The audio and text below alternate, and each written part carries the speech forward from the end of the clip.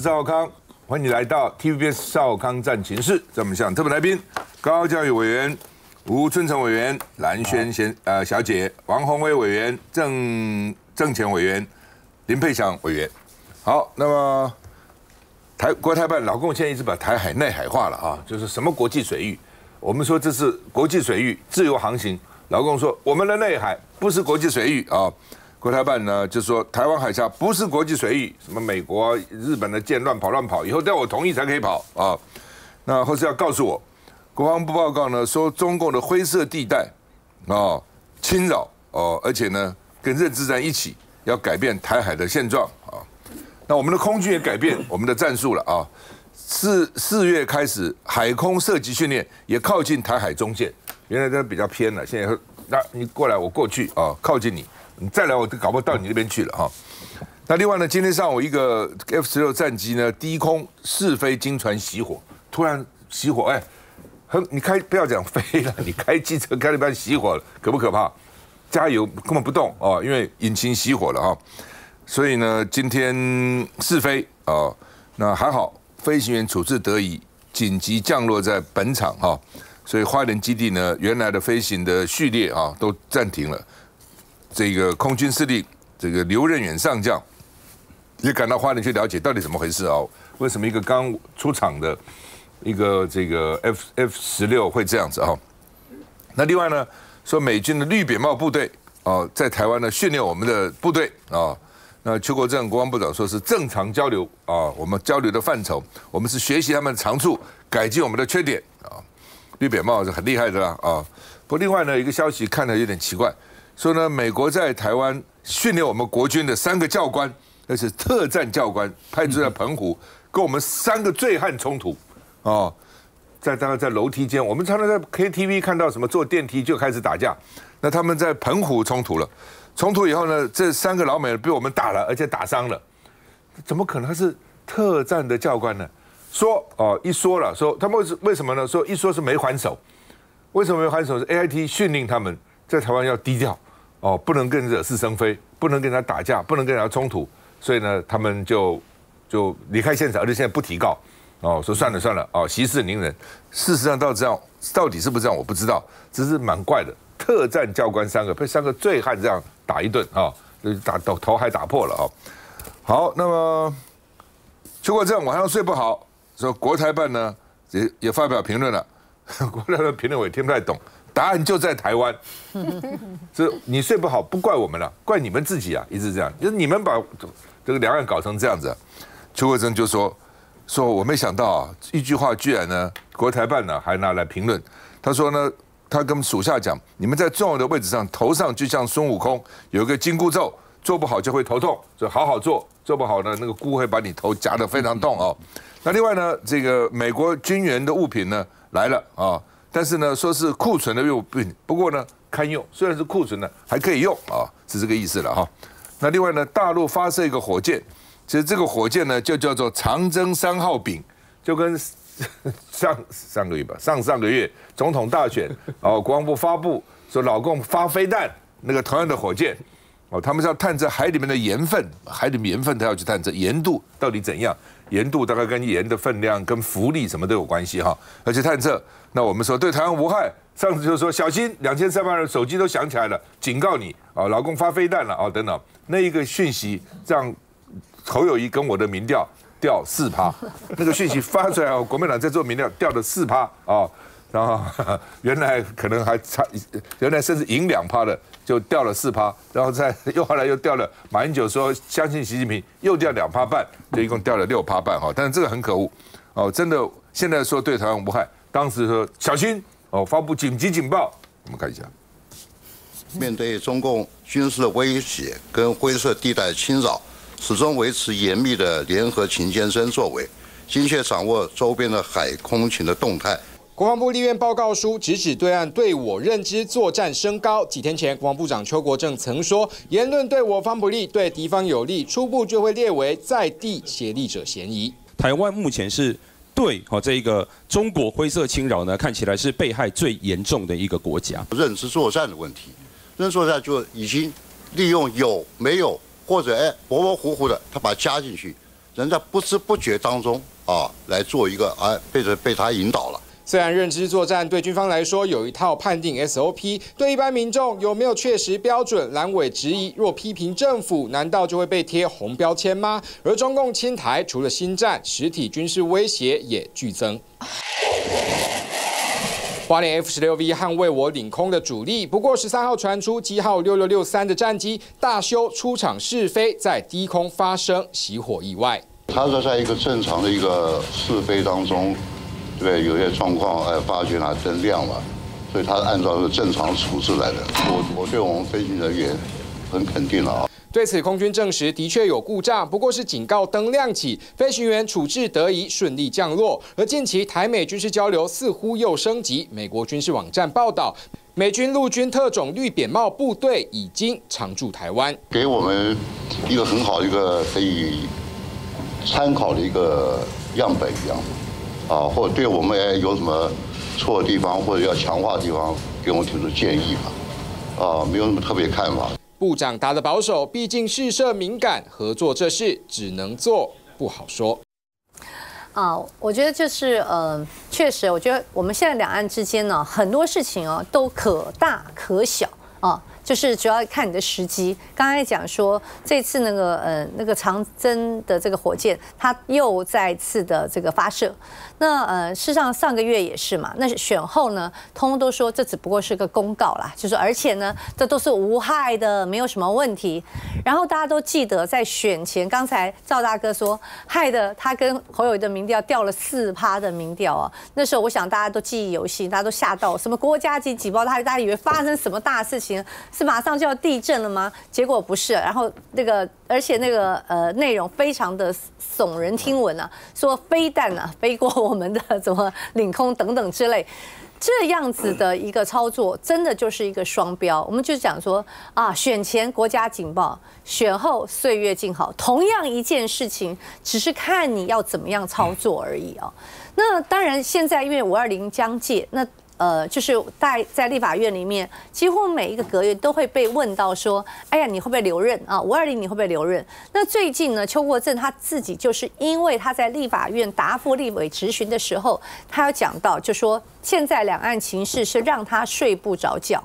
那没想到呢，他这个话一出，就让国安高层立刻到处去打电话要去找邱国正。想要确定这个事情，你为什么会这样讲？然后呢，又等于说派出蔡明彥，因为接下来蔡明彥国安局长他也在立法院，就是接受质询。那他讲的云淡风轻，说根据国安局的情资什么事情都没有并没有像邱国正所讲的这样的两岸情势有这么紧张。大家就会发现了，我们的国防部长这个睡不着，我们的这个那个国安局长睡得很好。那当然，好像我们的蔡总统，你看就是也没睡不好，对，也没有睡不好，睡得很好，因为只会说，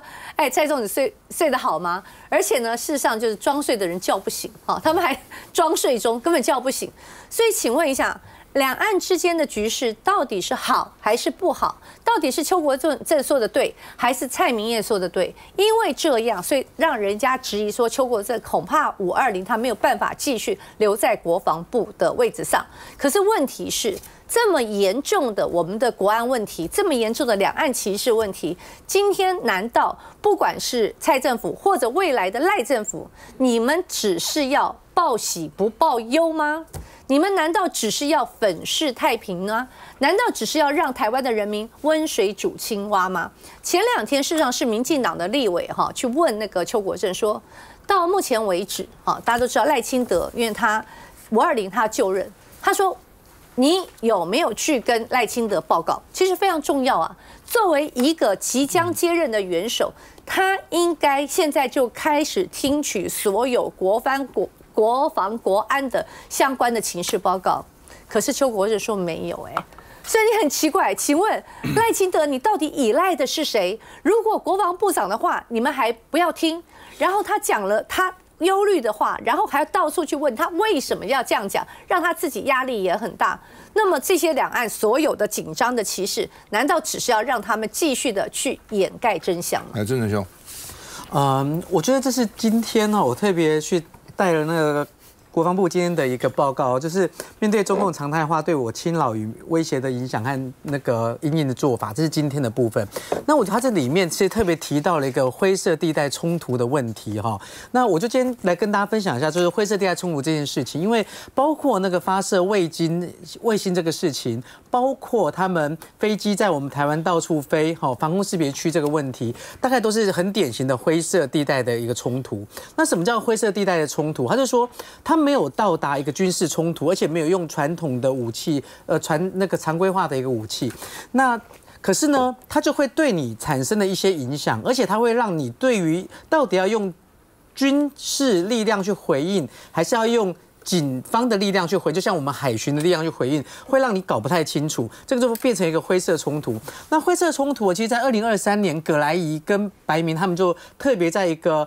国际期刊上，他就特别提到说，现在对台湾最大的压力不在于大陆可能会对台湾做军事的冲突，而是在于灰色地带的冲突会不断的升高哈。那我在这边就特别提到哦，就说因为这个事情的时候呢，然后我们就发现哦，就是比方说，包括美国的军文社，他们就讲说，好像美国开始军事驻点在台湾这件事情开始浮上台面。那我要讲一个点，就是说，刚刚赵哥这边有提到说，在澎湖打，因为事实上他们绿扁帽这边大概。据说目前大概在澎湖、在金门大概都有。那除了他们之外的时候呢，我有一个朋友他跟我讲说，其实就他了解的状态，目前美军驻防在台湾大概有超过1000人。那他们在台湾这边，他们有被限制，比方说只能用现金，不能用信用卡，他们有被一些比较管控的一个状态，所以被醉汉。发生冲突，他们可能不能还手，这可能是他们很严格要求，因为他们在被要求在台湾要非常非常的低调，包括用的手机大概都必须要用当地的人去申请的号码出来哈。那我这边要特别讲个点，就是说，事实上哈，就是以现在蔡政府来讲，520快到了，可事实上他们大概也感受到这个状态。那蔡政府他们最近呢，特别把这个美国驻台的这个相关美军驻台的这个相关问题的时候，让它浮上台面。我都讲一个，在2020年的时候，蔡英文到乐山雷达站去视察的时候哦，那个军文社里面有一个画面，就出现那个美国的军事人员跟他同框出现哈。那这个部分，我觉得对于国军或者对蔡政府来讲，他应该想传递的一个讯息，其实是让对岸也很清楚知道，美国现在其实是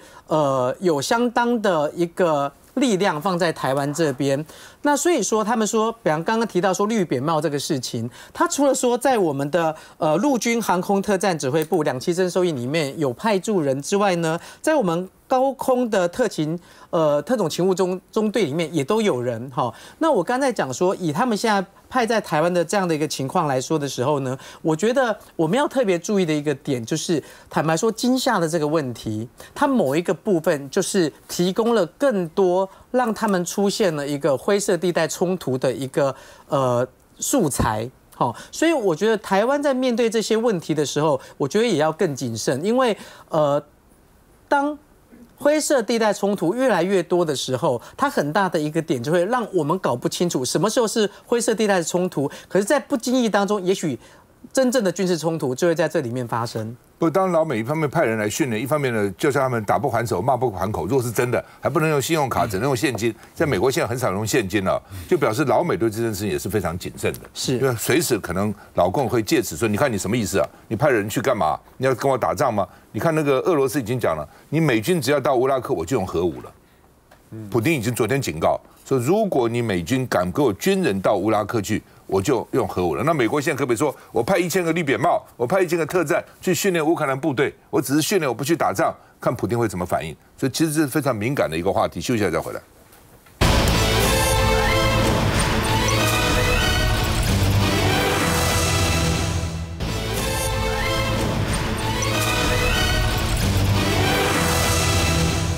好，那么大陆这个渔船这个翻船的案子啊，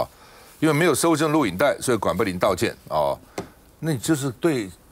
这个死者家属表示道歉，表示遗憾啊。发生这样的事情，不管怎么样，死者为大。那过程我们还在调查，也是一句话嘛，一直不肯讲。那现在要道歉也是拐弯抹角，是因为没有收证录影带，让大陆的死伤的家属心里面觉得这个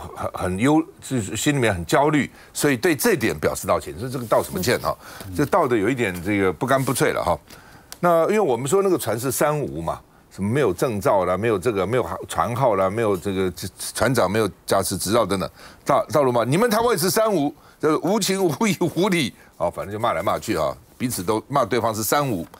那之间我们现在一直讲说，因为这个金门地检署还在调查嘛，所以呢，法务部现在说你赶快查吧。我早这个节目讲，你应该查多久？现在大家都推给因为检调在查，侦查不公开，通通不能讲，证据也不能讲，这个也不能讲，那个也不能讲。邢太昭总长说呢，可以适度说明，就是他也不讲话，然后呢，我们这个政府官员也不讲话，通通不讲话，所以搞得这个像迷雾一样，到底怎么回事都不知道啊。那什么时候会重启协商？现在协商了15次，经过1个月都没结果嘛，两岸只会互相在那边放话。不过今天上午大概8点多吧，9点，我突然接到一个讯息说，大陆又一个船开始说翻了，后来说沉了。那到底翻了还是沉了？现在搞不清楚啊。我认为是沉的可能性比较大了哈。那这边讲翻覆那两岸有10个船联手在金门海域去救人，我觉得这就是好事，至少表示一些善意了哈。那当场就说是6个人，他们有2死，当时有4个失踪，那现在说有2个生还了，但是2个还是失踪的海象可能也不好了哈。那就是说。基本上呢是在我们的石碇岛这边我们看看哈，是在我们的这个东碇岛这边，东碇岛。那另外呢，它算是在金门外海翻覆，所以在东碇岛其实算我们这边，但是在海峡的西了，那金门都在海峡以西，中线以西了那他们叫做有号码的，叫做闽龙鱼61222，不是3-5船，不是3-5，有号码了哈。那我们的海巡人员也协助他搜救打捞。那在今天12点的时候，我们的2栖蛙人也去了4个人，4个潜水员到这个潜艇到这个沉下去的渔船附近呢，来协助人道搜索，就可能已经找不到失踪了，看能不能去捞啊、去救啊等等哈。那这个到底是沉还是翻了？因为他们说现在那个船只露出一个尾杆。所以如果船露出尾杆，应该是沉才对。翻的话呢，尾杆在下面嘛，所以不管怎么样，反正这个船现在呢6个人里面2死2失踪2获救那另外呢，王定宇又讲话了。王定宇每次都讲一些他说呢，传出中共呢透过无线电要求登上我们的东电岛搜索，是不是真有此事？那海巡署长说不可能，我们会同意他们到救难人员去现场在海面上搜索。不会让他登岛。如果人在海里面才要搜索，这登岛还搜什么？这登岛表示已经都爬上岸了，那就我们来救就好了。那是我们的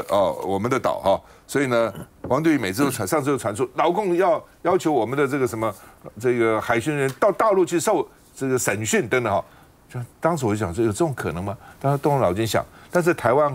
很多人会相信的老共这么无聊这么无理阿爸把我们人叫到那边去等等，违反我们主权等等来这个吴委员，这就是因为这个金厦的帆船事件导致到这个两岸的这个模糊中线的模糊化变成很紧张了那我觉得两岸的关系其实是一个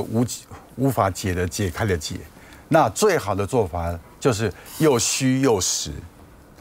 又虚又实，这个中线的模糊化就恢复。这个做的最好就是一中各表，一中就是这个中线，各表就是模糊化嘛。你说是你的，我说是我的。对啊，各说各话。两岸其实能玩就只能玩这个啦。那这是最厉害的，我觉得还是李登辉啦。李登辉的两岸要玩什么呢？你当然有很多实的，我们要备战。要加强这个但对外面一定要演戏嘛，所以要找一些会演戏来做两岸的。李登辉这个，你还记得那时候就孤汪会谈，两岸唱起评剧来的，呈现一种和平的，不管是和平是真相还是假象，都要演避免就不然的话，就像现在这一种一见，那所以管碧玲基本上来讲，其实就是一件小的事情，这个是叫做日常事务。然后呢，这种就是要做好管理的事情，管理出差错，本来把一件小小的事情搞成变成两岸政治的重大危机哦，所以这个就是管理能力不足哦，就是管必零分呢，管理必零分呢，要管必零啊。他也在演啊，只是呢，那演厉害的人演给我们自己看嘛，厉害的人把复杂问题简单化，那笨蛋把演给自己看，简单问题复杂化就变成。我们看一下今天这个大陆这个船的状况。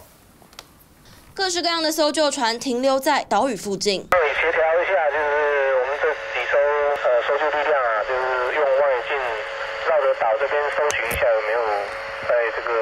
岛礁上面。对讲机不断传来资讯，大陆方面以及海巡互相联络，主要是又有船只翻覆，6人落海。现场持续由本署4艘巡防艇与6艘救难船舰，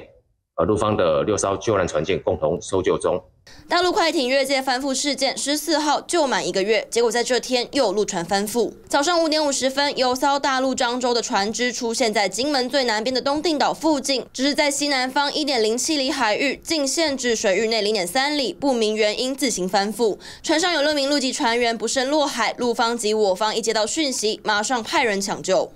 救起2名落水人员的61809，他们的位置。大概你是否掌握？陆方派出6艘海救船以及多架直升机，我方海巡则是派遣4艘巡防艇协助救援。两方努力下救起4人，只是其中2名不幸罹难，还有2人还在继续搜救当中。虽然翻覆船只已经超越中线，但我方接获通报时，仍然迅速成立应变中心，派出船只协助救援。救生救难就是我们的任务之一，尤其是今夏这个水域是一个很狭窄的水域。如果双方不能够合作的话，那很多事情都很难处理。虽然因为1个月前的事故，两岸关系紧张提升，只是一旦发生危险状况，还是人命优先。我觉得台湾海峡是守护台湾的第一线哦。如果说这个海峡中线模糊化，或者是台湾海峡内海化，是一件非常危险的事情。所以为什么邱国正部长他会睡不好？因为这样的事情对国防部长来讲，当然时时都要整戈待旦。那刚刚讲这个绿扁帽为什么常驻台湾？大家也知道，绿扁帽可以说是美国精英部队精英中的精英，特种部队常听到什么三角洲啊，这个电影都常看到哦。那这样子的一个精英部队常驻台湾，某种程度也是要因应随时可能发生的一些突变的状况。那美国政府对于这方面的回应就是说，为了要因应中国对台湾的威胁，来调整对台湾的支持，所以有这样子台美合作的一个关系。那对台美合作来讲，刚刚讲的金门海域的这些事情，到现在所发生的这些冲突，我们都希望说，两岸双方是能够化危机为转机，能够借着这次的事件，能够打开协商的这个大门跟窗口。所以管碧玲委员主委这次的道歉，我觉得也是某种程度的释放善意哦。从事发到现在，我们除了人道的关怀跟慰问之外，能够迅速、公开、透明、完整的把整个事情能够去厘清真相，才是对两岸最好的一个做法，而不是互推责任，或是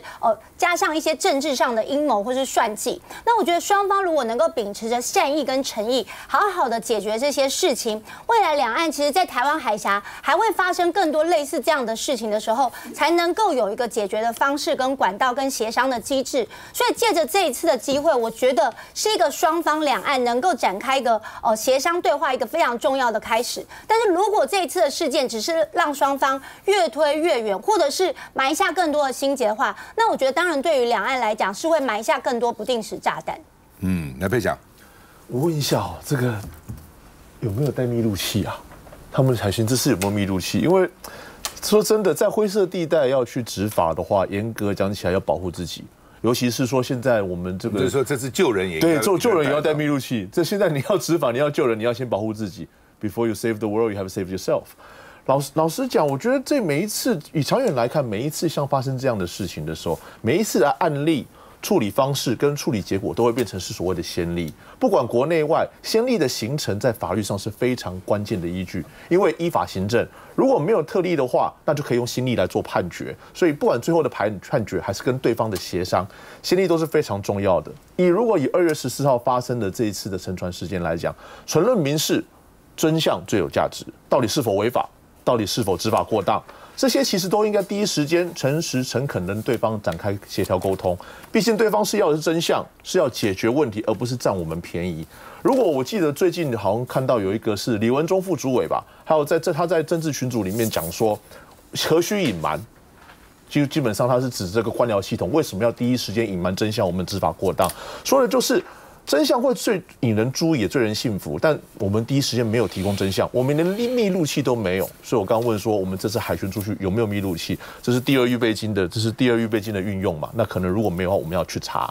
而后来遮遮掩掩，现在真相就是出来了，也没有人相信。但是如果以政治面来看的话，我们就很多的盘算。我们刚刚听到有灰色作战，我们也知道所谓的抗中保台，然后在扯的时候，我们说海巡辛苦，然后又是哪位高官该负责？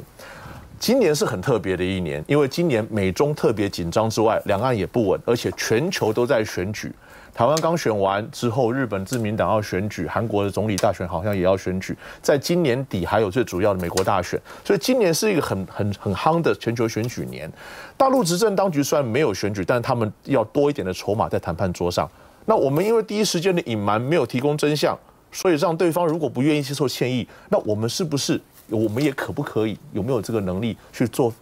再去付出多一点善意？管碧玲主委从到现在为止，他道歉只是针对说我们没有密录的道歉，他没有针对说我们现在是因为我们可能执法过当，可能造成有人伤亡而道歉。而且很好玩的是，我看不好玩，应该是这样讲。民进党公职上下所有人一致口径，只要是在野党提出这个问题，都讲说你们不体恤海巡辛劳，不顾国家主权，这样去某个程度上，这是很大型的情勒，在过去的这个月里面都没有断过。那其实如果以执政者之后520之后，民进党还会继续执政，你一直用这个事件把2300万人用情勒的方式带到兵凶战危的状态，我不认为这是个好事。我不认为如果是永续执政者，这是对台湾人民应该有的态度。因为我还是蛮关切很多细节哈，到底是翻了还是沉了？因为上次是翻嘛，大家在追究他怎么翻嘛，对，所以我就在想说，到底是因为我们讲有人讲翻，有人讲沉嘛，但你从这边看。中国渔船沉没时，只有桅杆露出水面。如果从这边看起来，应该是沉，所以桅杆才会露出水面。但是又说是翻，这个事情要搞清楚。另外，你看看两边都在救，哪边是大陆人？你看得出来吗？都穿这个橘色衣服，戴白帽子是大陆的海难救难人员，所以要分清楚。他们戴个白帽，我们没有戴白帽，我们戴的是黑帽，是橘帽，所以这边看得出来。他们出了6艘船，我们出动4艘船。出来，休息一下再回来。有没有？